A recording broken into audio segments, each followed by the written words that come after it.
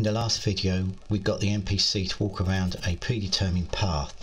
Before we proceed with the main part of this video, which is to get the NPC to chase us and to change speed, I'm going to alter the increment path index class. In the original version, and here it is, we had this expression here which used modular arithmetic to make sure that the index that's written to the blackboard is always between 0 and 1 less than the number of points on the path. Now this is only useful if the NPC is going to patrol in the forward direction only. However, at the moment, when he has reached the end of the points, he changes direction, and so the index is decremented again. So I'm going to include a change so you can specify bidirectional or unidirectional behaviour. So first we need to go to the header and add a private variable which we're going to expose to blueprints. Property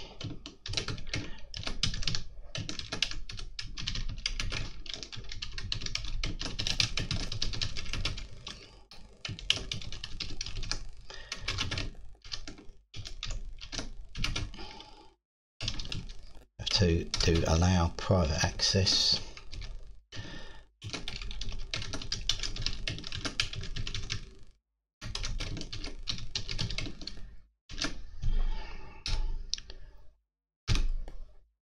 And it's going to be a boolean. I call it bidirectional. I'm going to initially set it to true. In the CPP, what I'm going to do, I could enclose this entire if statement. I think that's what I'll do, different from where I was going to do it. So I'm going to put in if bidirectional, and then move this piece of logic inside.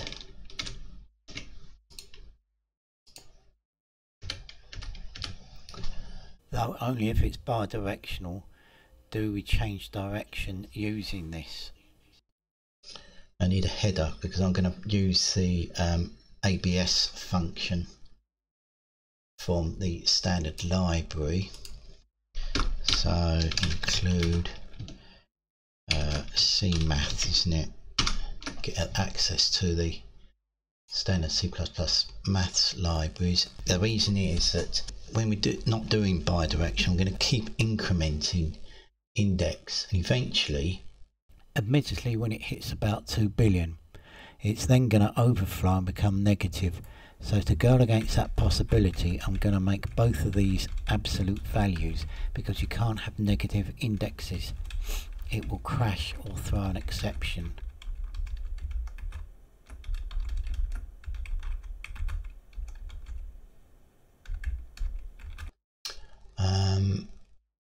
That looks all right, doesn't it? Let's just check. So if we do a build, okay, got a successful build. See what happens when we go back to the tree. I click on this. There's now an option you can tick on and off. So at the moment it's on bidirectional. So if we play, see what happens. It should behave as before. And I'll see what happens when I tick it off.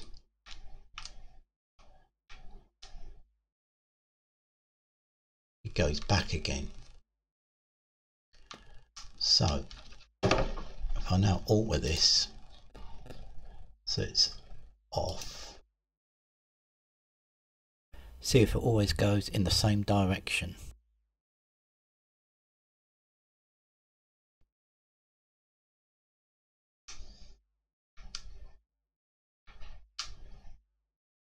Yeah, looks like it's going to go round and round. See it do it a couple of times, make sure this modular arithmetic is working as I suspect it will be. Yeah.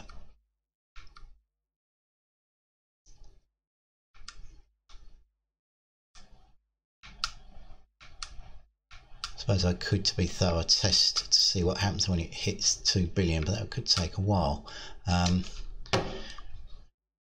If we look at the blackboard keys, I don't know if you can alter the values. Let's have a look. Can we alter the values?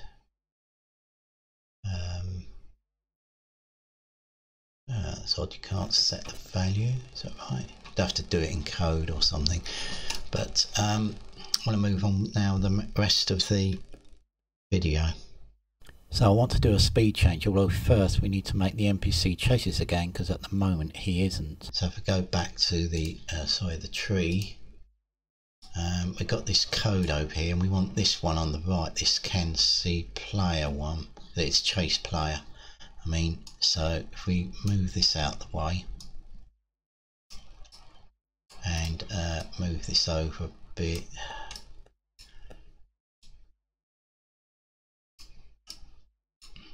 connect it up,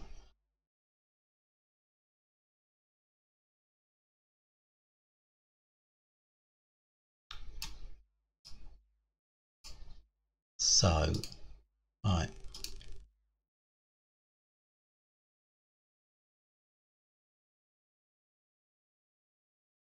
and now he'll chase us. And the question is, can I lose him? Because I had trouble with this, getting away from him.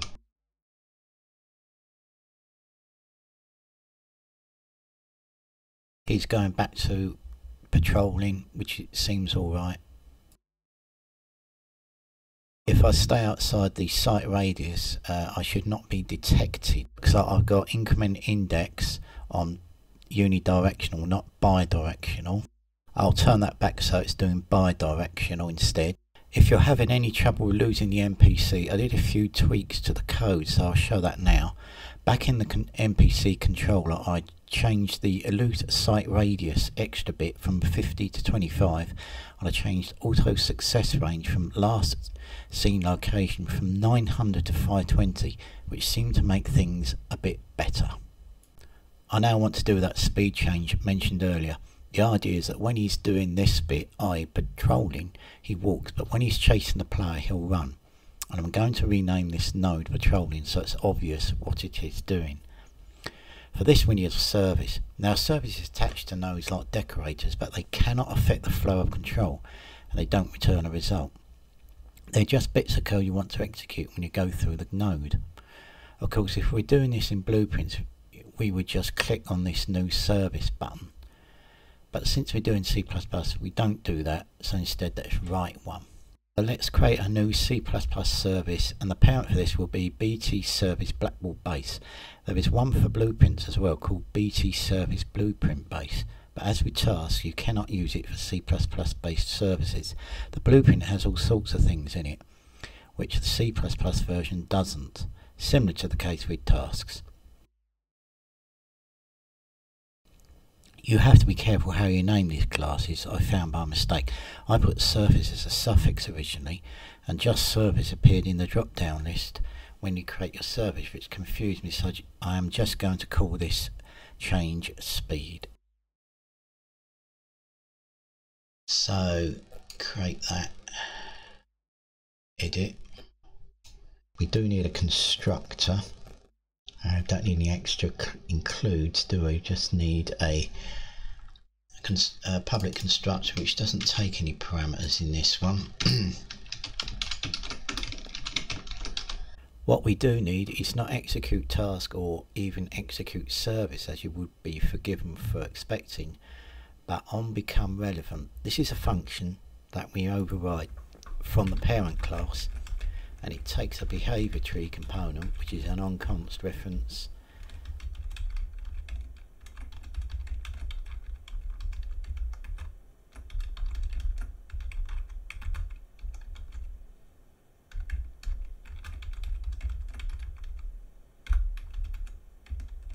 and this memory node parameter pointer as with tasks.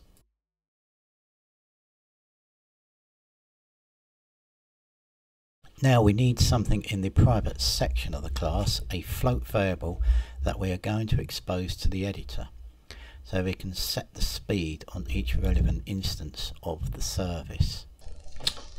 That should give it an initial value of say 600.0f. In my original version I did override get static service description. Not going to do that. Well, let's do it. See what happens. I think it provides a flyover heat on your nodes and that. So since I did it before, I might as well do it. It's f string with term value.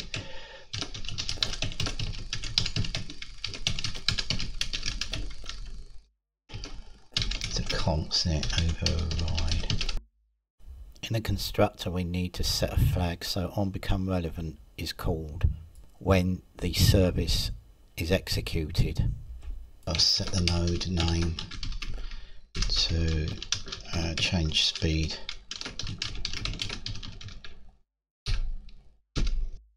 And the code is quite simple for this.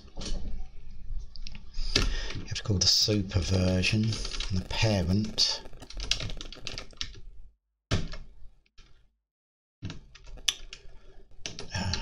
Comp, isn't it? Node memory.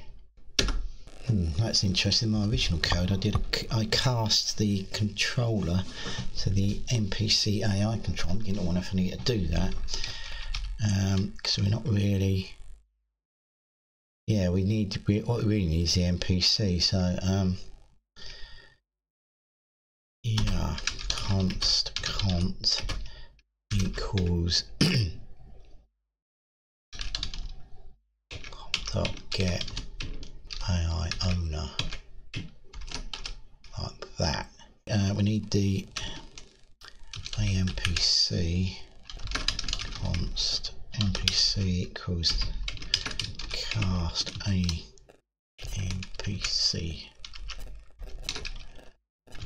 const get pawn.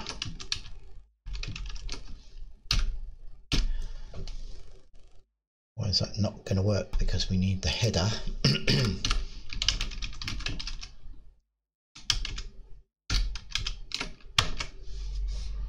By the way, we did need the header for the AI controller after all, otherwise it complains. In the character class is a character movement component that we get with the get character movement function. And in this component is a max walk speed variable. We'll set that to our explode speed variable.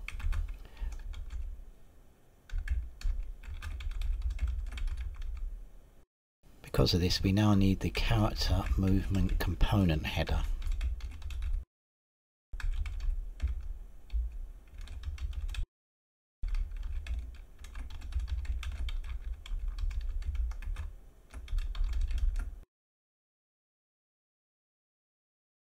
I will now write code to return a description string from get static service description.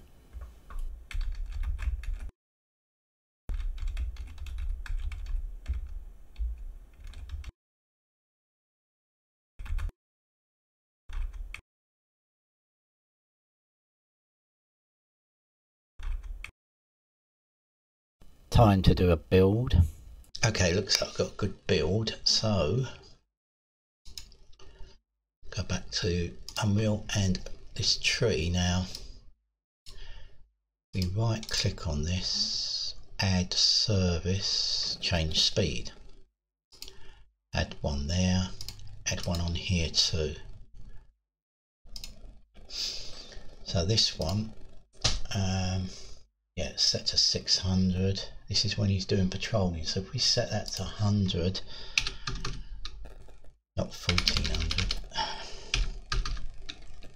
that to 100, and this one, I'll make it a bit less than 600, make it 500.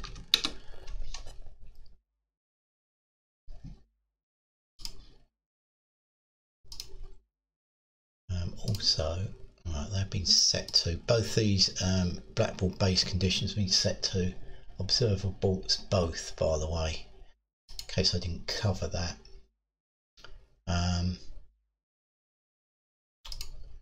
So that should work. Save it. play. You can see now he's walking, not running. If I get him to follow, he will run.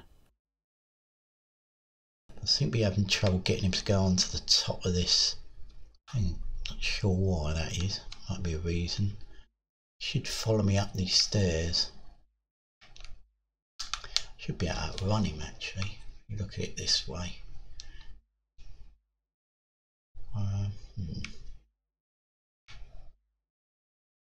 No, I can't see about running. Ah, there we are, can. So now he goes back to patrolling again. Just noticed why the NPC can't follow us up onto the raised area, and it's to do with the nav mesh bounds volume. If you have it too high like this, it seems to break the path up the stairs. I can see that if I zoom in, and so he can't follow. If you lower it a bit, it now connects better for some reason. So if I now run it, get him to chase,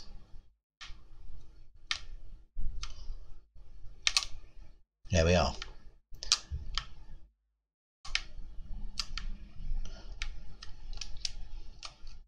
See if you can make it up, even if he may have lost sight of me. Yeah, it has. If I do this, oops. Yeah, so that's working quite well. That's it for this video. The next one will be looking at animations.